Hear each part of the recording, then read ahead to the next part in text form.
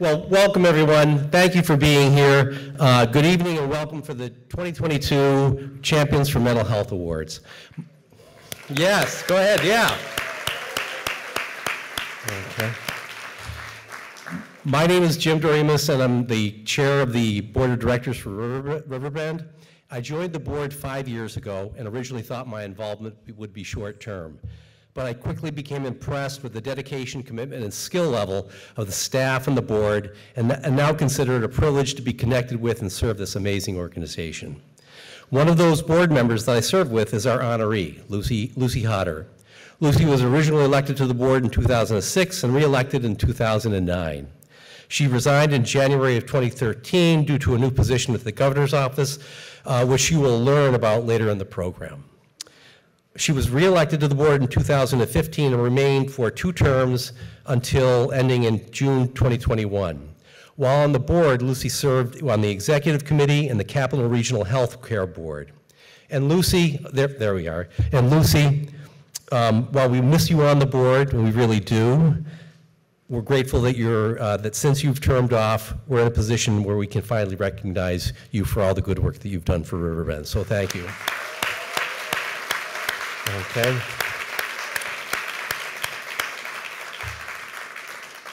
I'd like to take a moment to thank our sponsors. You can find the full listing on the back of our program, and please try to support these folks. They do an awful lot to support Riverbend. And at this time, I would like to welcome on the stage our presenting sponsors to share a few thoughts.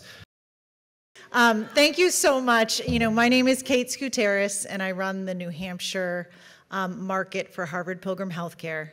And this is a really special moment for me, given my background. Lucy and I worked together. We were both in state government together, championing for the Medicaid enhancement tax. I know. But it was important for New Hampshire. And also I worked with Lisa on the provider side, and really she is phenomenal in the behavioral health space. So Riverbend is really lucky to have her. But tonight I'm really honored to be here on behalf of Harvard Pilgrim Healthcare. We're a local nonprofit health plan in New Hampshire, and because we're a nonprofit, we have a mission, and really that's to build and support healthy communities. And we do that by supporting other nonprofits, and Riverbend is such a tremendous organization with a mission of improving the health and well-being of our community, and that's right in keeping with what we want to do. So we've been through this pandemic. Behavioral health is more important than ever. At Harvard Pilgrim Healthcare, we've always believed in connecting the mind and body and making sure that our members get a whole health experience. And we couldn't do that with tremendous partners like Riverbend. So honored to be here tonight. Really excited for the program, and thank you. Thank you for having us.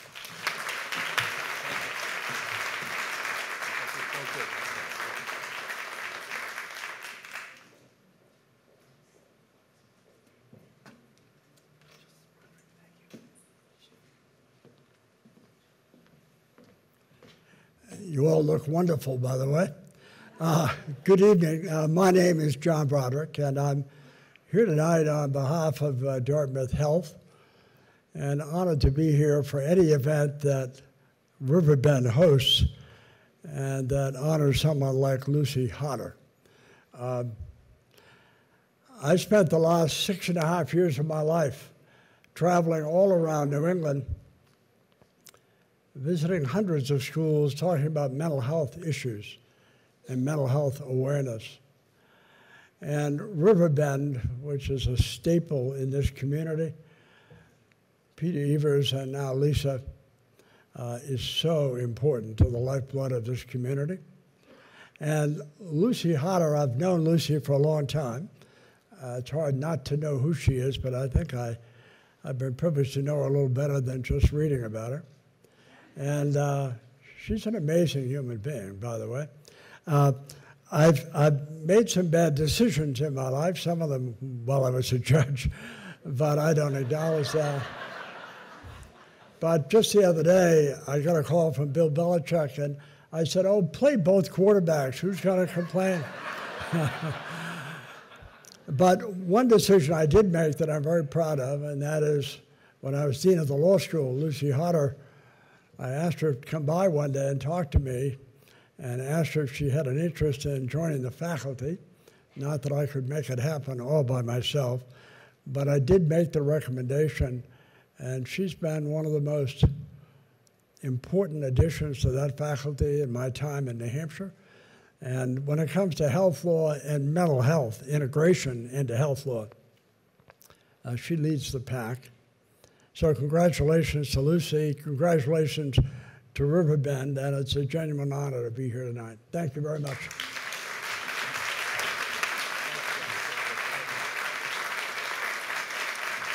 Great. Thank you, Kate, and thank you, John. Appreciate that. Unfortunately, folks, you've heard Lisa Madden mentioned. Lisa's our president and CEO extraordinaire, but she's under the weather, unfortunately, and can't be with us this evening.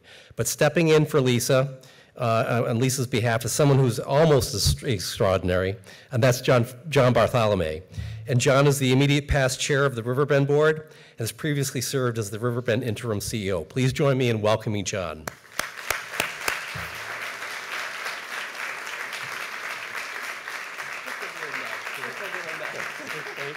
Thank you. Wow, what a great evening. Lucy, you really bring in the crowd, I'll tell you. Really good night. But Lisa sends her best. I spoke to her this afternoon, and she is definitely, it's good for her she's not here, and it's good for us that she's not here either. It's just, but she does send her best.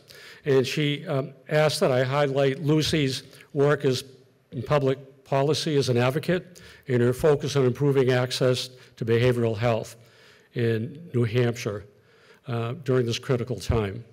You'll hear more about Lucy's work in a minute, but I briefly want to mention two areas that Lisa thinks is very important, where Lucy's been front and center. The first is on healthcare parity, which is critical to the future of the community mental health centers. Lucy has demonstrated strong support for treating the patient as a whole person. Understanding mental health is essential to overall health. Support for equal payment for mental health professionals so Riverbend can recruit and retain these individuals. And she did this while providing guidance and support all along the way, assisting the development of innovative programs to meet our patients' needs. The other area that Lucy has been front and center on is telehealth. Thanks to her advocacy, telehealth, both phone and video, has become a modality of treatment for those living with mental health and addiction. What that means is those citizens, patients that need child care, transportation, work obligations, and some that just may feel more comfortable doing it over telehealth.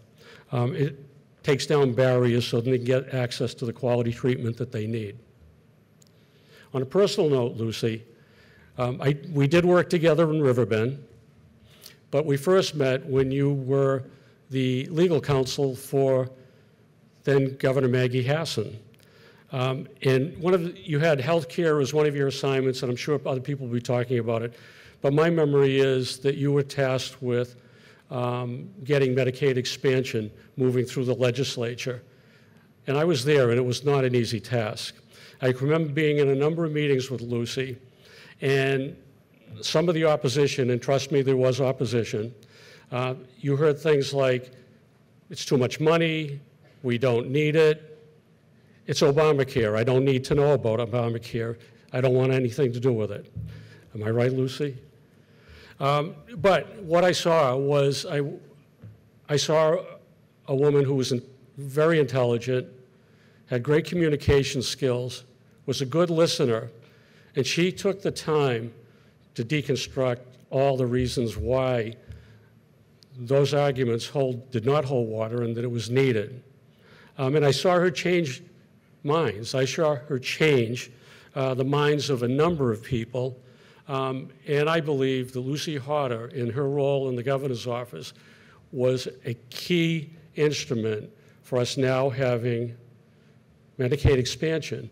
And by the way, at the time, we were seeing a ramp up of drug overdose deaths. We were seeing an epidemic of addiction and untreated mental health. And Lucy Hodder played an integral part in making sure that people that up until that point had not had mental health care and health care in general we're now receiving that. So, Lucy, on behalf of Lisa Madden, Riverbend community, I thank you for all you've done with those living with the challenges of mental health. Don't go away, please. We need your guidance, your wisdom, and your continued support. Thank you for all that you do. Thank you.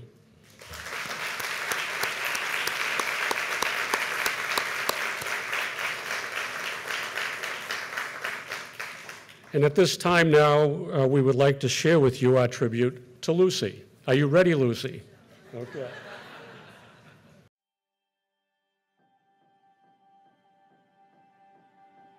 Good evening, and thank you to Riverbend Community Mental Health Center for inviting me to join you for the 16th Annual Champions of Mental Health Awards this evening in Concord.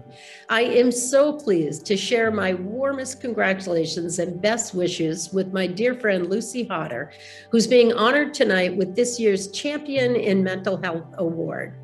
We all know how committed Lucy has been throughout her career to healthcare access, equity, and affordability, including championing integrated health as a system of care to join treatment of physical and mental health, as well as substance use disorder.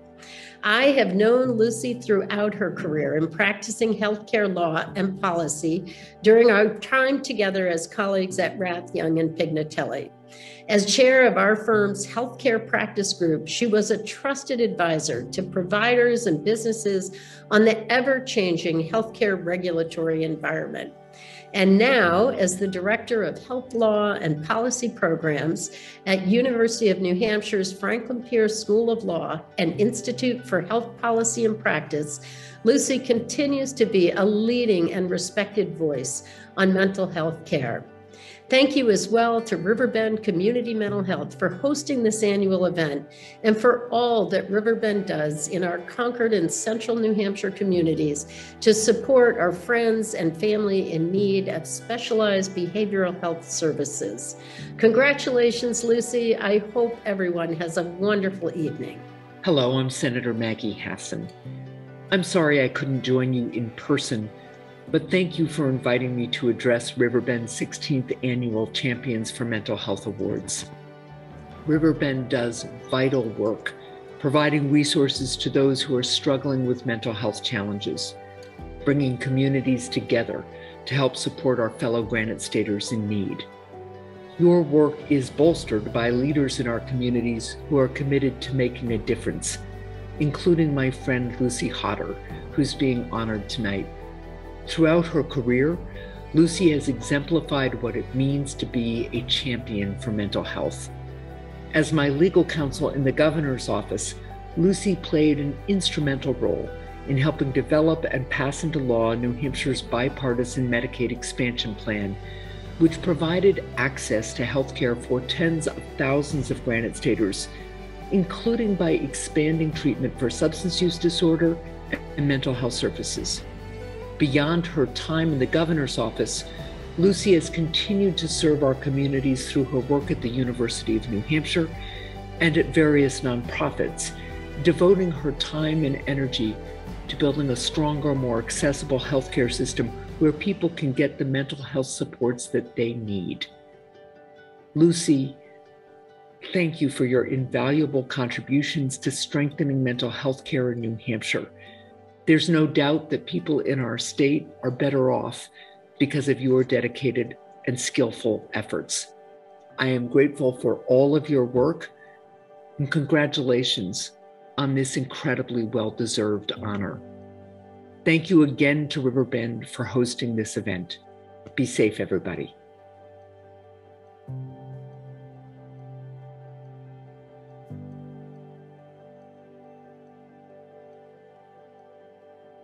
Lucy is an amazing person and has had a profound impact on mental health and addiction services at both the macro level, the systems level, and at the micro level, on the individual level.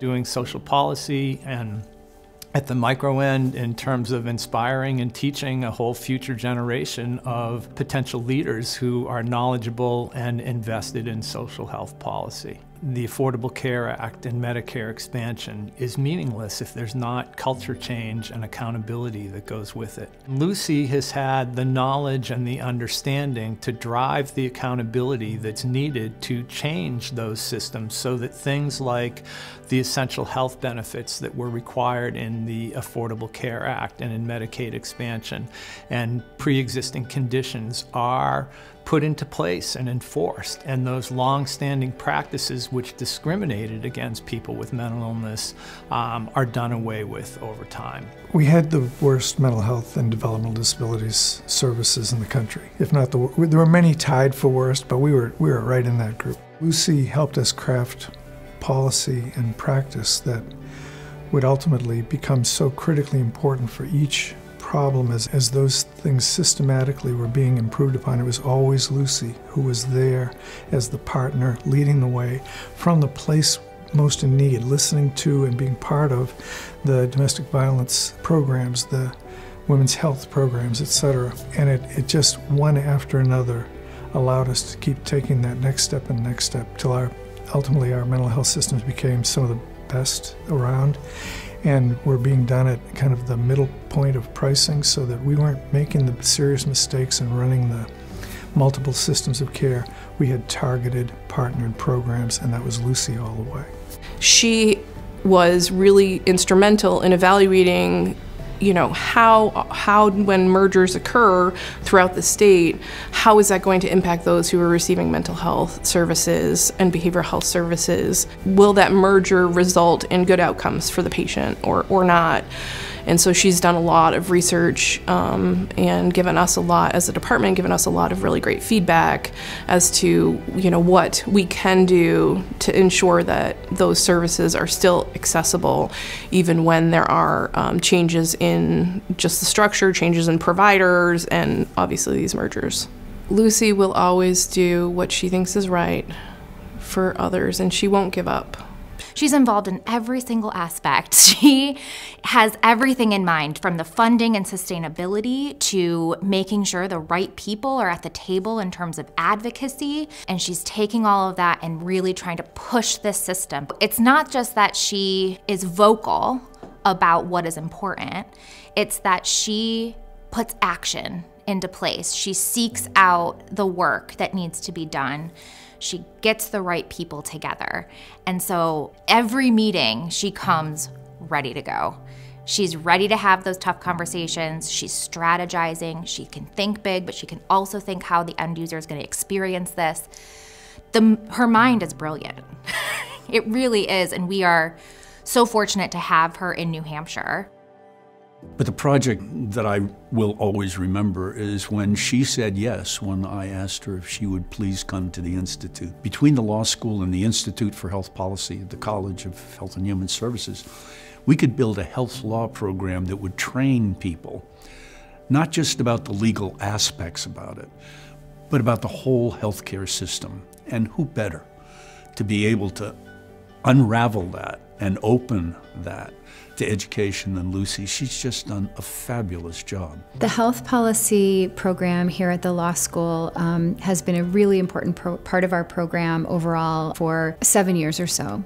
In recent years, we have seen interest in that program grow and expand, and Lucy Hodder has been a huge part of that growth. You know, as we think about some of the grand challenges we face as a society today, healthcare is really at the core of many issues that we face. And so Lucy has really been able to build the program by working directly with students, by personally teaching classes, by bringing in sort of experts from all over the place to contribute to our program. I was introduced to Professor Hodder originally in my second year of law school. I took a health law course from her, and from that moment on, I was just really interested in health law. She made it so engaging, and she was so passionate about it that I ended up taking more courses from her and getting a health law certificate. I have lived experience watching my mother deal with her multiple chronic conditions, some of them mental related. It's that personal motivation that wants me to advocate for others who deal with the same sort of barriers that she does. Healthcare costs are too high, and for those who deal with mental health challenges, I frankly believe it's unfair that they have to interact with the healthcare system where sometimes they are left with the choice of, do I want to help myself? Hopefully, as I pursue my legal career, I can help address that issue and bring these costs down so everyone can have access to health care if they need it. The law school is very stressful. It is really tough. But the law school does a great job of providing wellness courses. I remember being educated each week on different issues that might come up and how we can address them. So it didn't feel like we were alone, and the professors felt really approachable, and Lucy was one of those professors that was easy to approach and more than willing to help students out. We have a student-led organization called Mental Health Alliance, and already they've had a few events, including inviting Chief Justice John Broderick to talk about his career path while also dealing with a son who manages mental illness. And I think that was probably very illuminating for a lot of students. What's so beneficial about the drop-in program is how hectic student schedules are, so it's hard to take time out of your schedule and your week to work on your mental health. So it's good that someone didn't have to plan okay, at this time every week. So instead it's just like, okay, I can take this moment and I have a free time to just drop in. The student-run program has been very beneficial to students because they don't feel as alone with their stressors in law school, so they have community. We've worked with Riverbend to, on a partnership where we bring a counselor in, once or twice a week to help talk with students and make that resource available to our students wherever they are. We have a growing population of students that are not resident in New Hampshire, but they're participating in our hybrid JD program, which is a mostly online JD. And those students are located in 38 states across the country. So it's been a challenge to kind of meet those students where they are, both kind of mentally and geographically. And so we've been able to provide remote resources to these students through Riverbend, which has been an incredible partnership for us.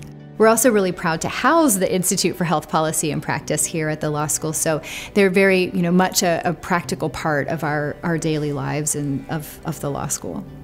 It's so hard to think of one word to describe Lucy, because I would say brilliant, passionate, effective. How about 3 words? Lucy, tenacious. Tenacious. If I were to describe Lucy in one word, it would be tenacious. Determined. She has a million things going on. Always makes a point to get it done. Always makes a point to address us at the same time. And I know balancing all those plates at the same time, for me it'd be difficult. And for her it seems effortless. She's a total force. She's a powerhouse. She knows what needs to happen. She is listening to people who have the best ideas.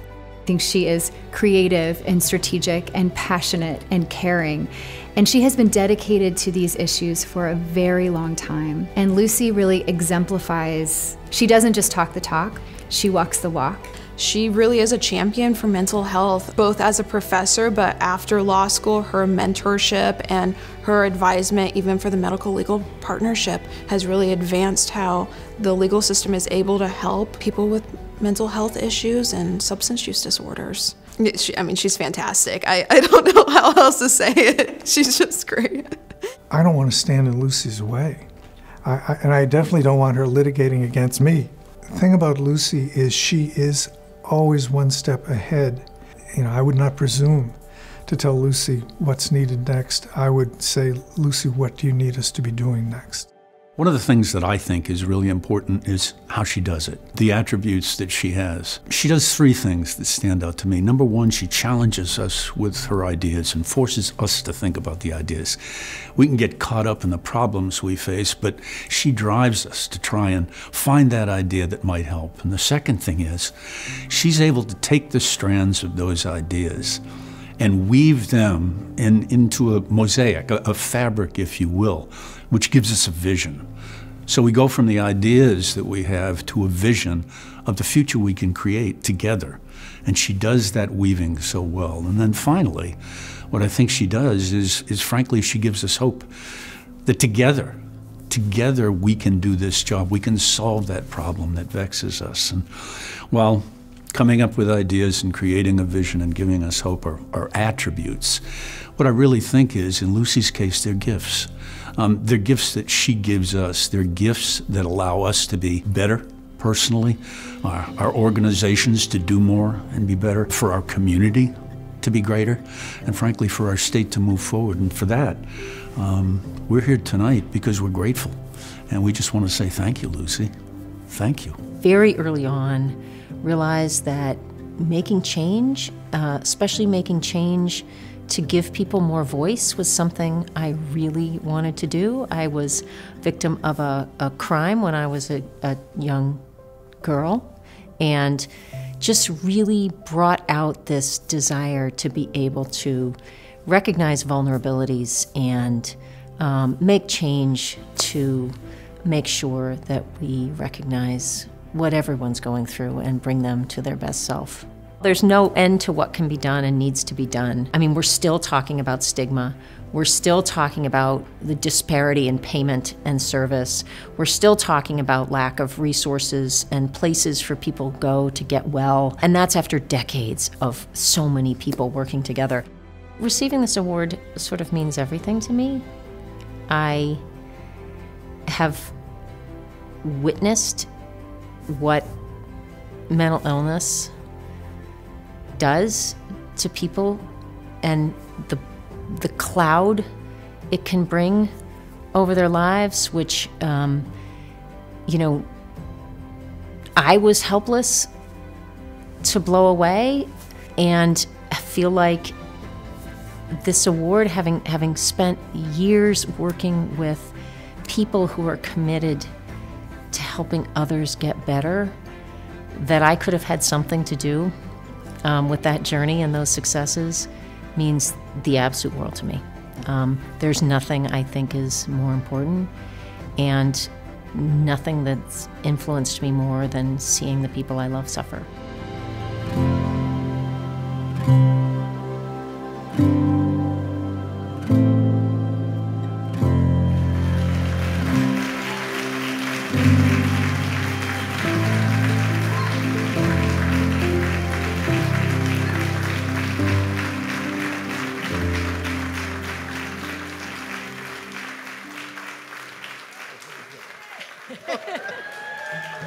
So,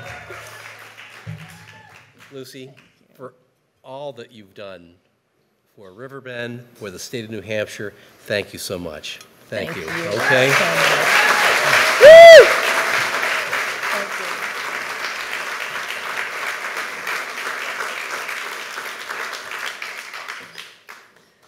Thank you, everybody. It is just such an honor to have you all here, and thank you, John, so much. The former Commissioner of Safety, by the way, which he failed to let everyone know, and Lisa in absentia, and Jim, and everyone at Riverbend who is here, who has been here, for leading an incredible organization, and for your remarks tonight. I'm really absolutely overwhelmed. Karen, where are you? Karen Jansen and her team, who helped organize this great event for us to celebrate.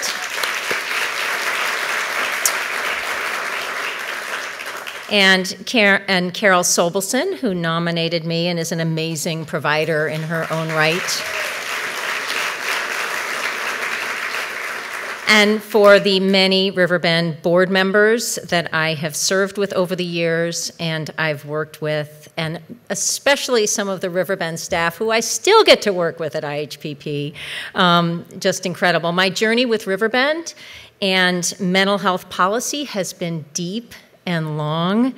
I think back to Dale Klatzker, and Riverbend has such a unique and important place in our community as part of Capital Region Healthcare. They're in our schools, in our emergency rooms, in our lives, and the need and the commitment of Riverbend is just innovative and unending. There's almost nothing they don't take on when there is a need, and they can fill that gap.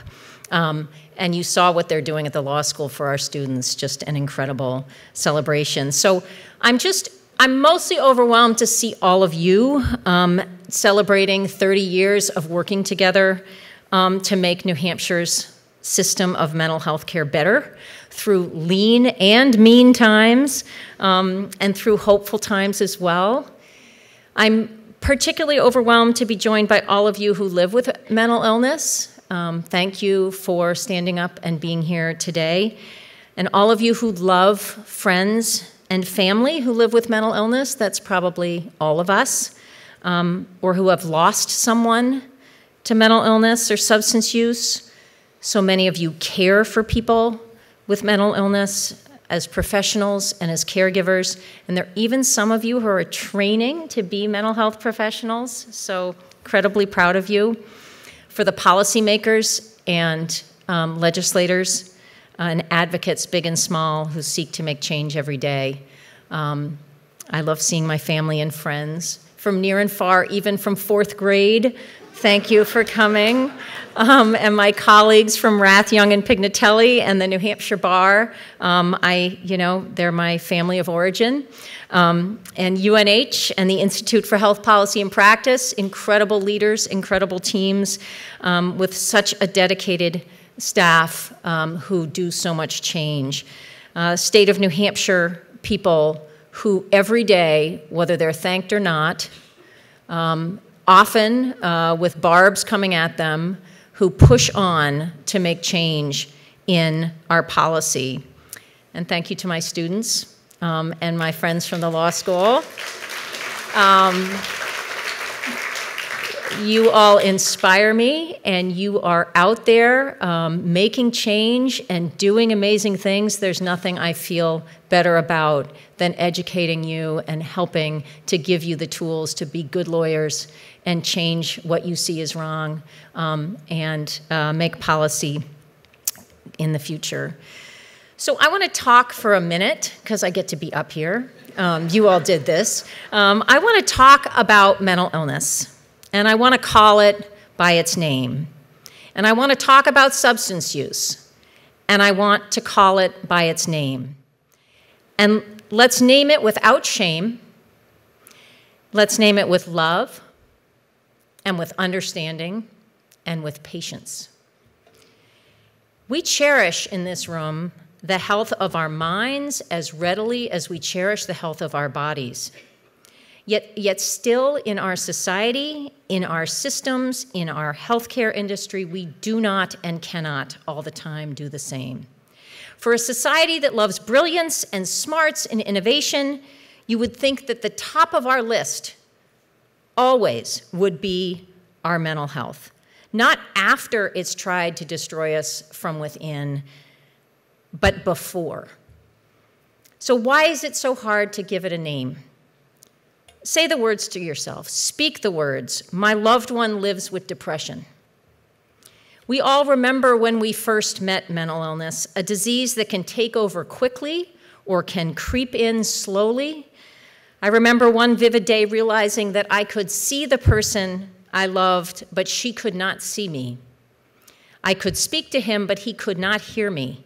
I could feel them enveloped in a big, scary, unfamiliar cloud.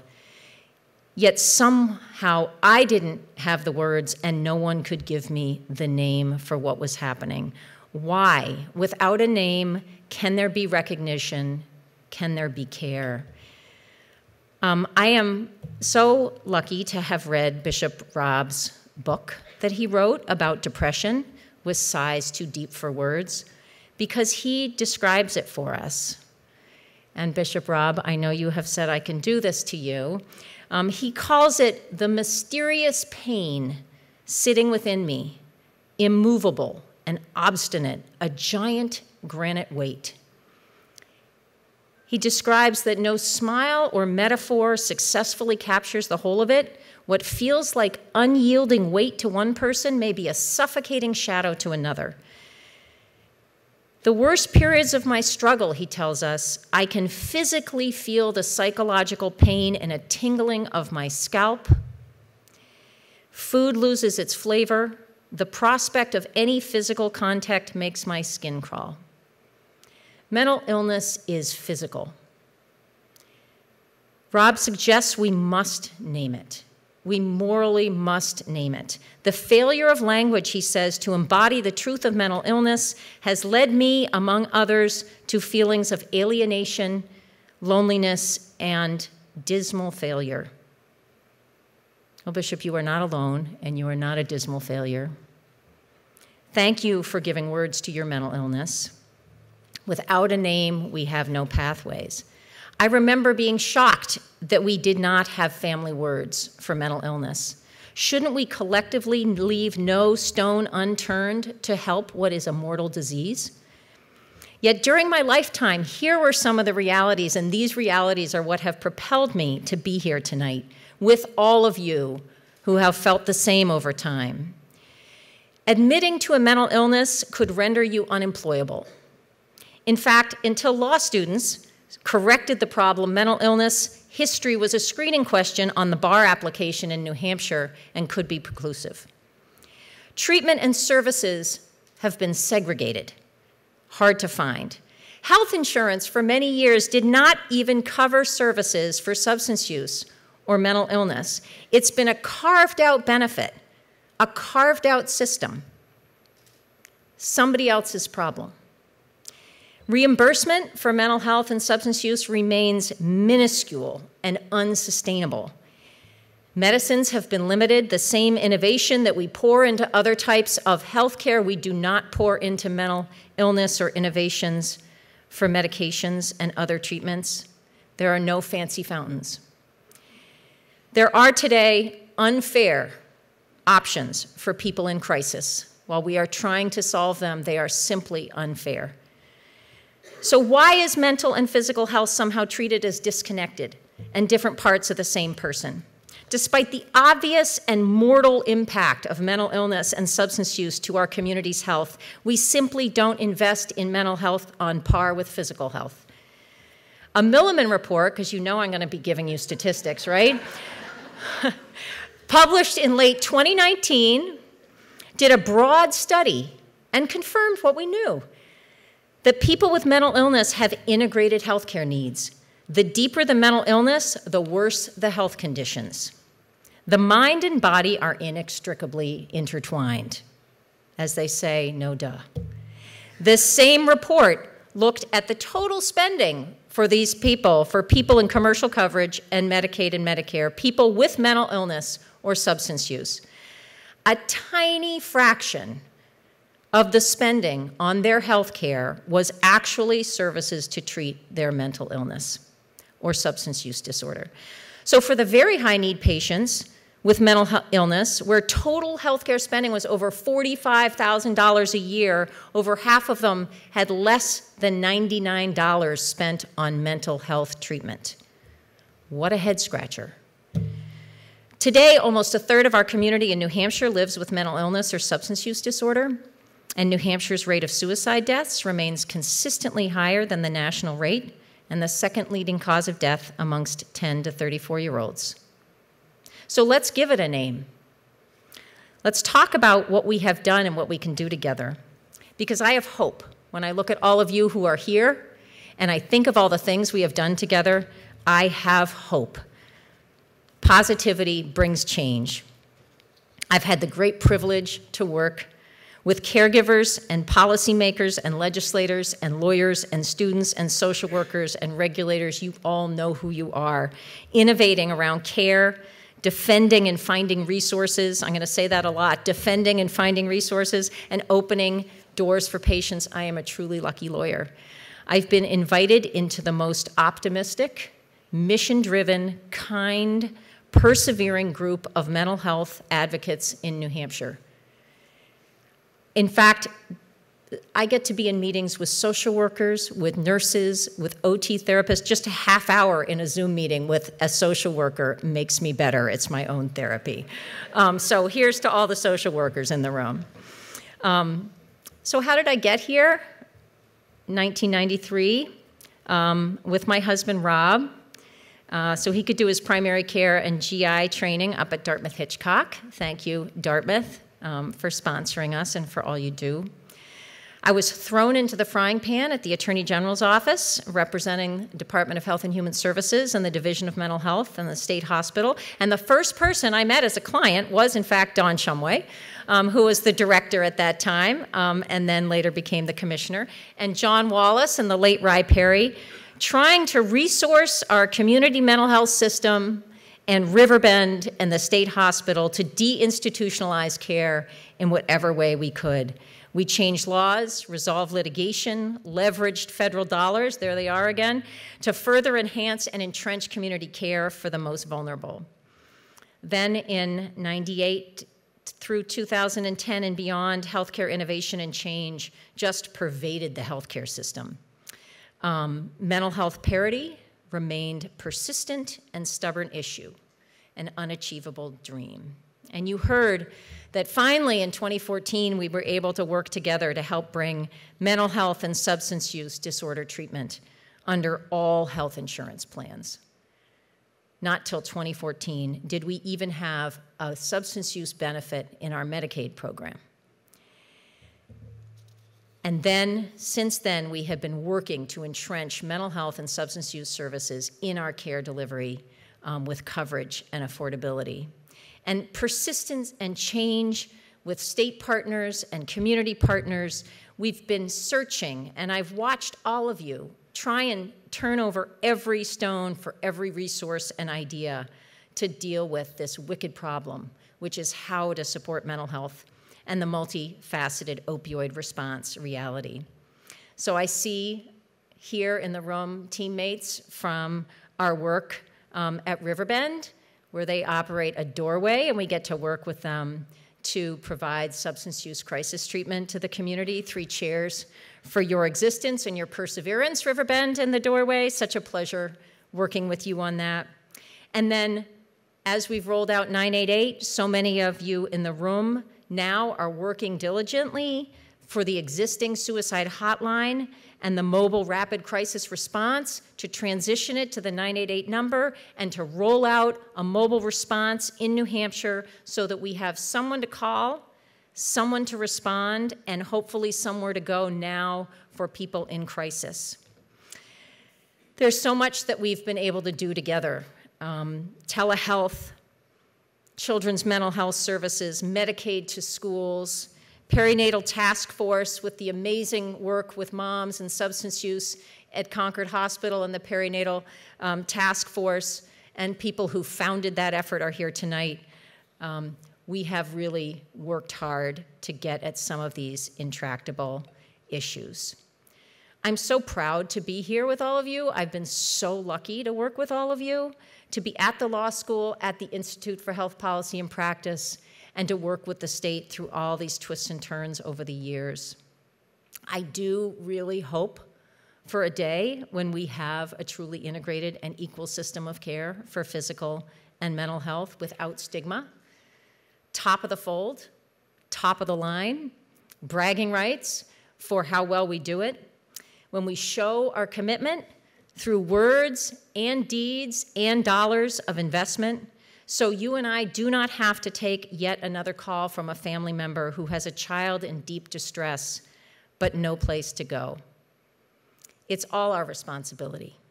And I thank you all for the work that you do every day to change the system that we're in and make it better.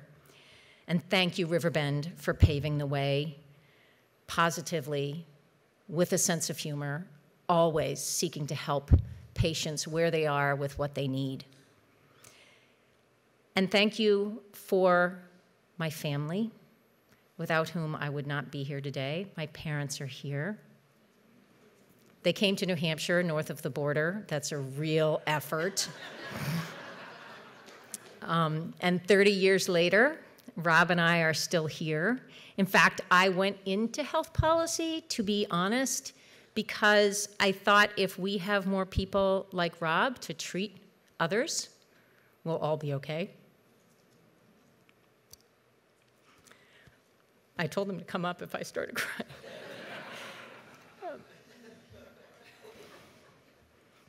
He is calm, patient, smart, and he has never, ever complained about getting beeped all night long, going into the hospital at any hour for any patient at any time, on call.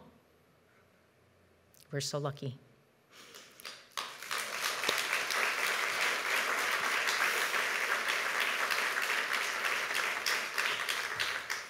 And my children, Rebecca and Andrew, who are both here, who are my source of strength and fun and all things, who tell me every day as I'm ranting about something, get a therapist, Mom. I'm so honored to be amongst all the champions in this room, the champions who have been rewarded and are yet to be rewarded. Thank you for partnering with us and for our future together, making New Hampshire a better place.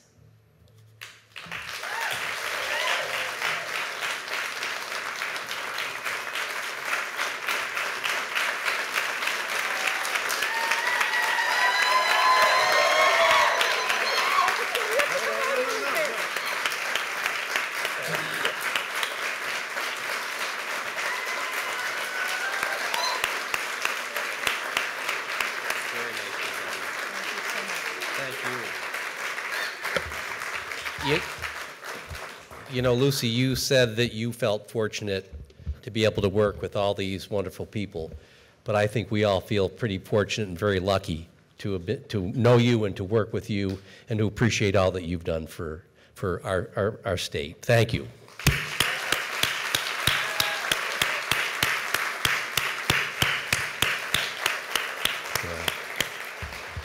Well, ladies and gentlemen, that is the formal part of our presentation tonight. So I think I'm gathering there's still some food and beverage left over, and we hope you can partake in that. Thank you all for being here. We really appreciate it.